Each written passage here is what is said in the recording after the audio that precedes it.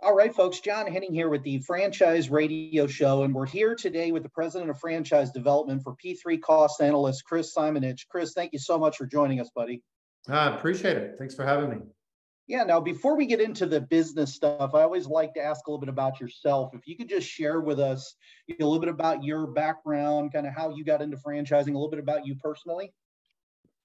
Sure. This coming January, in a few months, will mark 20 years in the industry. So I've been doing it a while. 20 years ago, I was brought into the industry. I had a buddy who got into franchising, did well working for a major franchisor, and then broke off and started doing his own consulting and sales development. And he said, I think you could do this too. And so I did. So I worked with him for a couple of years. And then by 2005, I started going off on my own, and I've been offering outsourced franchise development services ever since. Okay.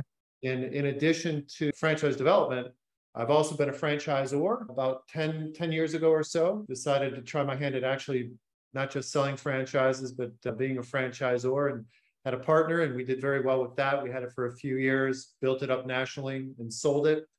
And then since then, I've gone back to offering my franchise development services to franchisors. So, typically what I do kind of accidentally, wasn't on purpose. I just fell into a niche where I usually work with new, upcoming, brand new franchisors that maybe have 1 or 3 or 5 locations and they want to go national. And so more than a handful of times I've done that. I've worked with them from the beginning, help them get to over 100 units. So that seems to be my specialty. Gotcha. Now tell us a little bit about the P3 Cost Analysts. Like exactly what do you guys do? How does that work? Sure. So I really love this business model, and as I mentioned, I started working with them right when they were launching their franchise system. So that's my forte. But what P3 does is they do cost reduction, and simply put, what we do, what our franchisees do is our franchisees approach businesses offering to save them money on their bills. Now, specifically, we can audit for companies 8 different categories of expense. So these are bills like utility bills or telecom bills, waste, merchant service bills, which is simply credit card processing fees, small freight shipping bills. So companies that are using FedEx or UPS all day, every day, we can help them out. And there's a few other categories, but what all these bills have in common, John, these are the bills that 99% of companies, and I'm not exaggerating when I use that. I mean, that literally, it's about as close to 100% as you can get. 99% of all companies, they get these bills every month, and they pretty much just pay them as long as the bill doesn't look too drastically different than it did last month. They just pay it, right? Now, most people assume when I say that companies are just paying these bills because, hey, we've got bigger things to worry about, right? An electric bill or a phone bill is kind of small potatoes compared to the bigger initiatives in any company. Right. And there is some truth to that. I mean, that's not wrong. That is part of the reason why companies just pay these bills. But the much bigger reason is because these industries, the telecom industry, the waste industry, the utility industry, these industries and these vendors have very intentionally created overly complex billing. Yeah. So that if you're a company, you're the customer of these vendors, you can't figure out the bills. And that's by design, right? So that's the real reason companies aren't paying attention to these bills, because they got more important things to worry about. But it's also because they can't do it. And so what we bring to the table at P3 is we have the expertise to pierce this veil of complexity and really get to the bottom of what's going on with these bills. And that's why we can find such meaningful savings for clients. When you were explaining that, I thought I already knew the answer before you even got into why folks just pay the bills, right? Because even as a consumer, right? And, I'm probably not as busy as many, executives or account reps at a busy company. I don't even understand the stuff, right? So I can see that intentional scenario there by design type situation, right? Exactly. In fact, I use those examples all the time. nobody can explain to me, for instance, I'm sure the same is true with you, my personal cell phone bill. Like, everything is unlimited, right? It's not like the old days where I only had so many gigs per month and my kids would use too many gigs and we got charged big charges because of it. Everything's unlimited. And yet my cell phone bill is never the same. Yeah. Ever. It's different every month within $1 to a few pennies. I just got the notification that my bill was automatically paid. And that's another thing too. It's a lot of bills you've got set up on auto pay, right? So that's interesting. You bring up a really good point there where no two bills are identical, but you know what? If it's similar to last month, my wife's paying the bill, right? And I'm assuming that businesses do it the same way because it's complicated, time consuming and all of that. So you guys are going to come in and take a look at all those categories and help them find savings. Now, how do you guys get paid though? Do they pay you a flat fee for this, a percentage? How does that work? Yeah, great question. So, and I think this is one of the highlights of our franchise opportunity and what attracts folks to it. When our franchisees go to market and they approach businesses, they are armed with what I would consider to be a very compelling value proposition, because all of our services up front are contingency based. So basically they're free up front. Our pitch is, the shorthand version of our pitch anyway, is, listen, we're so confident that there's major money to be recovered in your bills. What we're willing to do here at P3 is we'll do a full-blown audit on your bills, free of charge, with no strings attached, no commitment. Just let us see your bills, let us do our thing. And we're willing to do that because we know that once you see how much money we can save you every month, you'll move forward with us, right? And listen, a free audit is not a small thing. If we're working with a smaller company, it's going to take us weeks, and a larger company will take us months, and it's all on us. It's all our time. It's all our labor. So we're really putting our money where our mouth is, right? But like I said, we're willing to do it because we know that most of the time we can find major savings, and savings that's far bigger than the client imagines. Now, to answer your question, how do we get paid? We're not charging up front, so it's contingency based, which means we're going to share in the savings, right? And so we say, listen, we'll do all this work up front, but whatever we find, we're going to split 50-50. And that's 50% to the client and 50% to P3. And we'll share in that for every month for years in the future. And so that's how we get paid. And what that allows our franchisees to do is to create monthly recurring revenue. So they're getting a percentage of what their clients are saving every month for years. And that's one of the, I'd say that's an even bigger highlight than offering free services up front, is this ability to build long-term monthly recurring revenue. That's what we're offering our franchisees. Good deal. That sounds really powerful. I'm a personal proponent of recurring monthly revenue. Before I get into, I want to talk in just a minute about the day in the life of an owner, but I want to circle back because you got me excited and I kind of got off track there. I apologize. I want to chat real quick about the history of the company. Walk me through how the company became a franchise. Was this intentionally set up as a franchise, accidental? Like, how did the company become a franchise? Yeah, so the short version of our history is P3 Cost Analysts is actually the merger of two companies, two cost reduction companies. One in North Carolina was founded in 1991, so it's been around for 31 years now. The other company in Arkansas was founded in 2004, so that's 18 years now. And those two companies merged a few years ago for various reasons, but one of the reasons, possessed by my founder and CEO, Aaron Stahl, was he had an eye to franchises. So when he bought out the other company, merged the two together, there was always kind of a long distance vision of someday I'd like to franchise this. So that was always very intentional. And, to hear Aaron tell the story, it's the motivation behind franchising was really had a lot to do with the lifestyle that this business model creates. So Aaron, not to tell his story for him, but he was a business major, graduated University of Arkansas, and at 22 years old, got into the cost reduction business, right? Okay. You know, I don't think he can claim any grand designs of how it was going to be, how it was going to go over the next 20 years.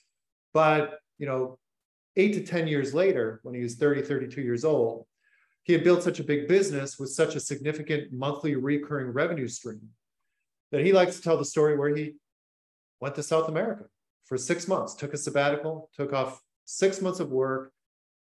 And every month he was away in South America, he made the same amount of money that he always did. But it wasn't really until he came back and was talking to friends and acquaintances who were also, business majors and entrepreneurs, where it was their reaction to what he had built, where they were like, hey, Aaron, what do you do? I want to do what you do, because they had also built successful businesses. But the difference is if they were to take 6 months off, they would make $0 and maybe never be able to resurrect their business when they came back. So that's when Aaron started to realize that, being successful in any business is great, but there is this kind of holy grail to business that a lot of people have, where, they want to build something that sustains not only without their oversight, but even without their involvement at all. Right. Sure. And so that's where he realized there's different ways you can expand nationally, but franchising became the number one option for Aaron, because not only could he expand his cost reduction services nationally, but he could actually teach people how to create this lifestyle business, which is a very important part of what we're offering folks. Talking about that lifestyle, let's talk a little bit about your franchise owners out there. Kind of give us an idea of who are your franchise owners, and then walk us through kind of like a day in the life. Like, what am I doing if I own the franchise? Yeah. Well, I think before I answer that question, I need to tell you a little bit about how our franchise model is set up, to give you some background, because our franchise model is set up rather uniquely in that, with,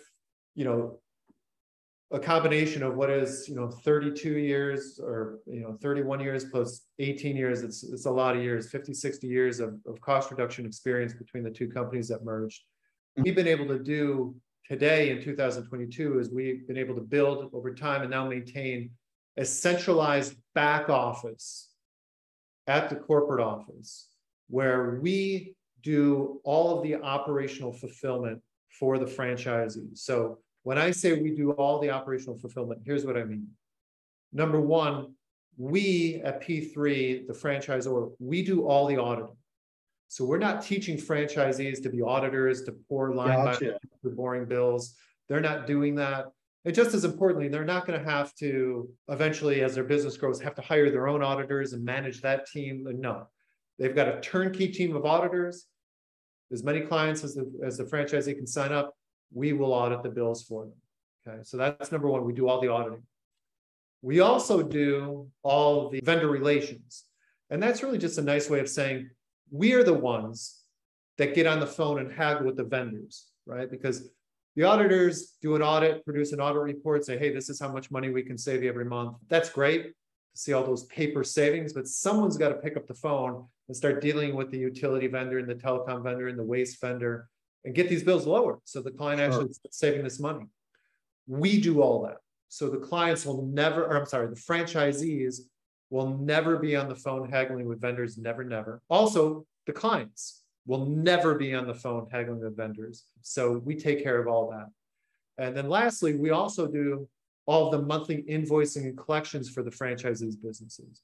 So every month, we actually stay actively involved in the client's bills. We don't just do an audit, lower the bills, and then we're done. Mm-hmm. We, because we just, earlier we talked about how these industries are set up to create overly complex billing. Right. And why they do that is that allows them to slowly price creep over time.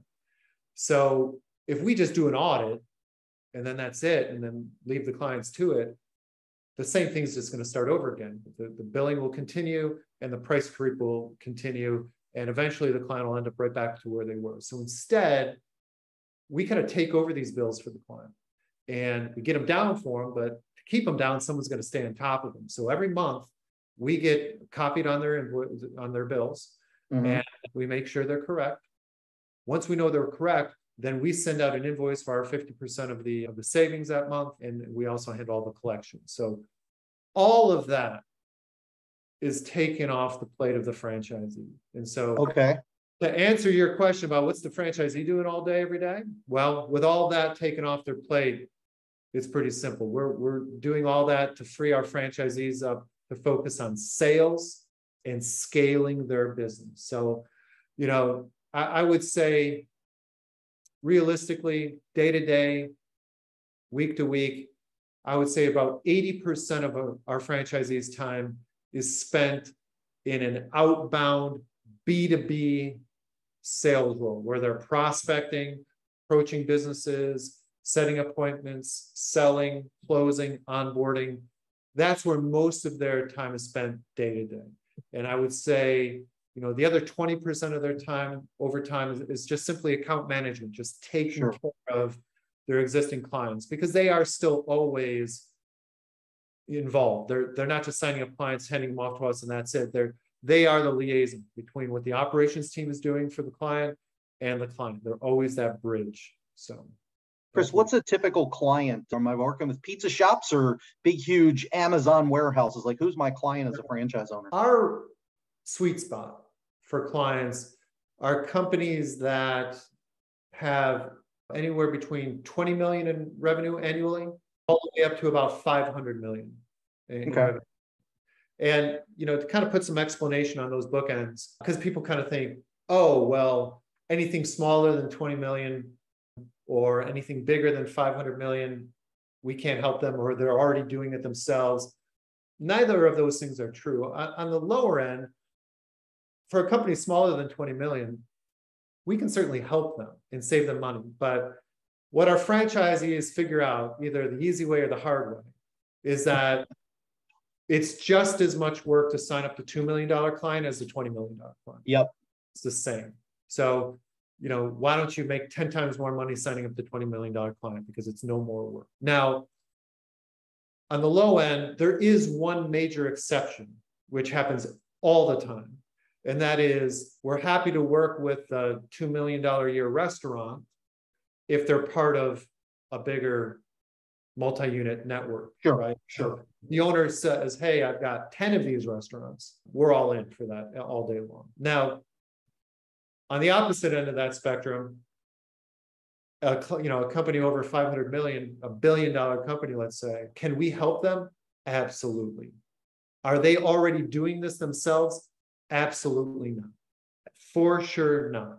And we can save them a lot of money, and the franchisee will make a lot of money for a long time if they sign up that $1 billion client. So you should go after it if you're a franchisee.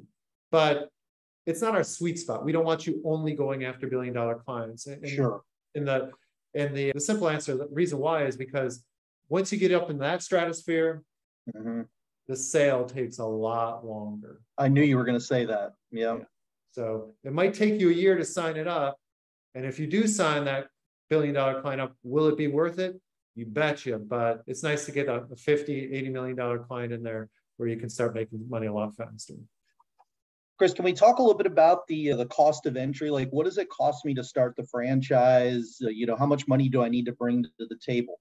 Yeah, our franchise fee is $59,500. The good news is the total investment is really in the same neighborhood. We don't have any other major expense. We have no location. This is home-based. We don't have equipment. We don't have vehicles. We don't even have staff. Franchisees can work from home, and they almost always start with just themselves selling this. I would say, projecting our franchise system out into the future, I'd say probably half of my system plans on staying just a single operator, because it's an opportunity where they can make hundreds of thousands of dollars a year in monthly recurring revenue and do it all by themselves.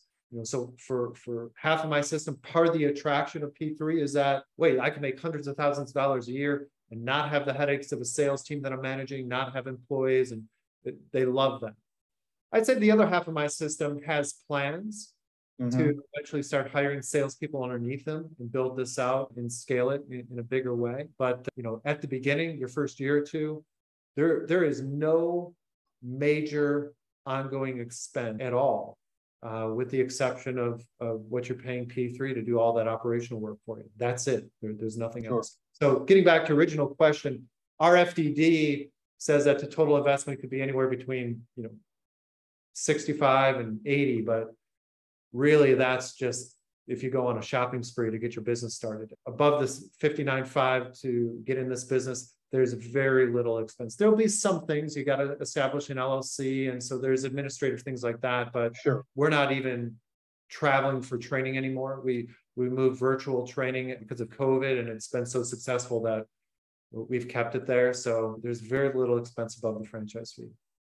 I'm sure folks like to hear that. Yeah, we always like to keep costs low when you start up a business, right? Yeah. Hey, let's talk a little bit about the industry. Tell me a little bit about the industry, where it's headed. What makes your company unique in the space? Okay. Well, a couple of comments on the industry and competition. There is competition. We have competitors. We're not the only ones doing it out here. However, day to day in the life of a franchisee, competition is not really a factor. And don't get me wrong, we have our own challenges like any business, and sales in and of itself is always a challenge, no matter what you're selling, even when you're selling something for free upfront, contingency based. So we're not without our own objections to handle and our own challenges to overcome, but competition is really not one of them. When we call up a company, they probably have heard of services like this, but the majority of them have never had an audit done like we're proposing. Okay, I got you. Done like this. And the idea that you would ever be in like a competitive head-to-head scenario where a company is saying, hey, John, I'm glad you called. I'm talking to another cost reduction company, so I'll get bids from both of you and see who treats me. That almost never happens. And if it does happen, it's just really unlucky. So gotcha. I see. That's not a big factor for us. Now, what sets us apart? I would say there's a number of things, but the biggest thing I would say is that it is kind of what I talked about earlier. We, to the best of my knowledge, we're the only one. Maybe there's others, but there'd be very few. We're the only cost reduction company that I know of that stays so actively involved in the client's business after the initial audit. So, what that allows us to do is to have a much longer relationship with the client. And there's two major advantages to that. One is obvious. The typical agreement that our franchisees are signing up their clients to, 5-year agreement, which is much longer than the industry standard. Okay. And without getting too in the weeds, about how we can do that and why we can do that. But the reason why we're able to do that is because most traditional cost reduction companies, they do the free audit just like we do, with a shared savings plan of a 50-50 split, just like we do.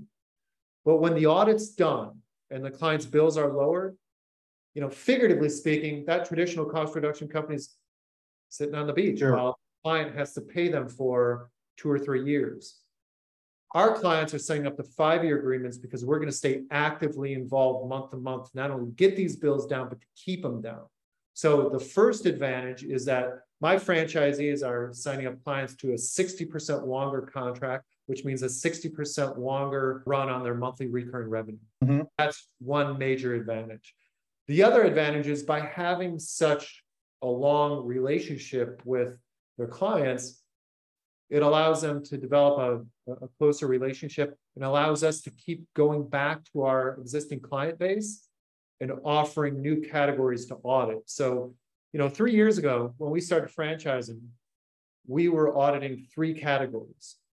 3 years later, we're auditing 8, right? So my franchisees with 20 clients, 50 clients, I have a couple of franchisees with 100 clients. They can just keep going back to their existing client base and say, hey, now we audit a 9th category, now a 10th category, an 11th category. And so even those small clients that may only be worth initially, $200-300 a month to the franchisee. Those clients can grow with, by just upselling more categories over time. And it's a value add for the client to save more money. It's great for the franchisee. They're capitalizing on that relationship with almost no resistance, right? Hey, you're already saving me money. What bills do you need? Yeah. So that's an integral part of our business model. When the franchisees are looking at this business long-term, big picture, that's a big deal.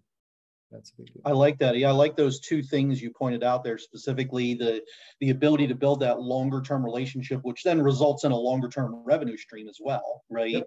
But the comparison you made, and thank you earlier too, I didn't mention this on the quote competition. I would assume that competition is really like a status quo competition, right? The company just kind of just keeps floating along and paying the bills, right? You're absolutely right. Yep. Yeah, it's inertia, right? Is probably our biggest competition.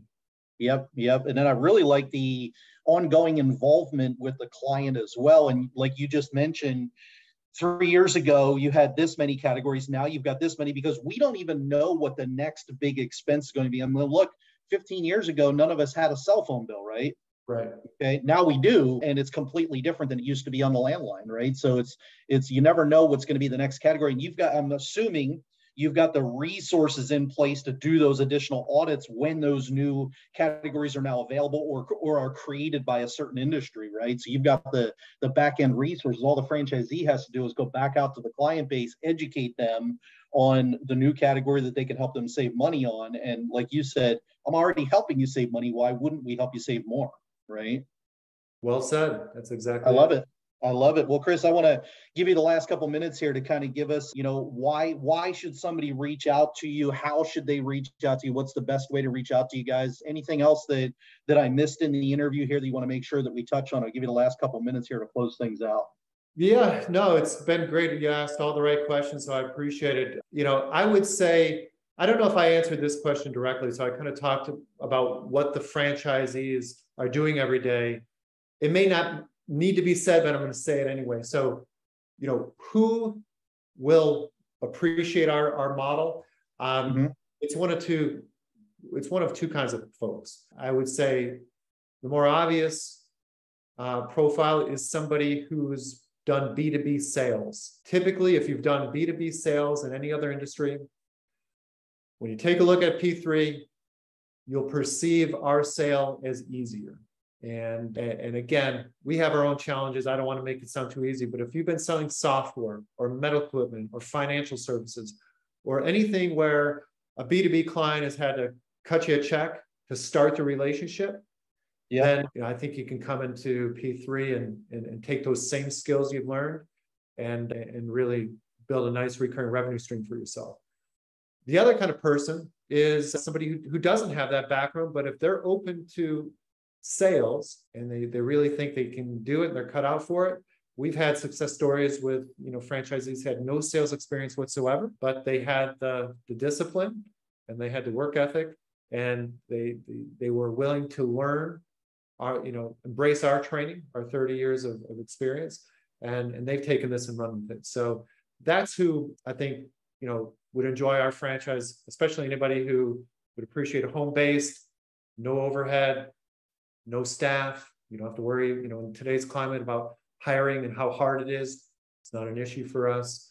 And certainly anybody who appreciates that recurring revenue. But folks can reach me at Chris, K-R-I-S, at costanalysts.com. So costanalysts with an S.com.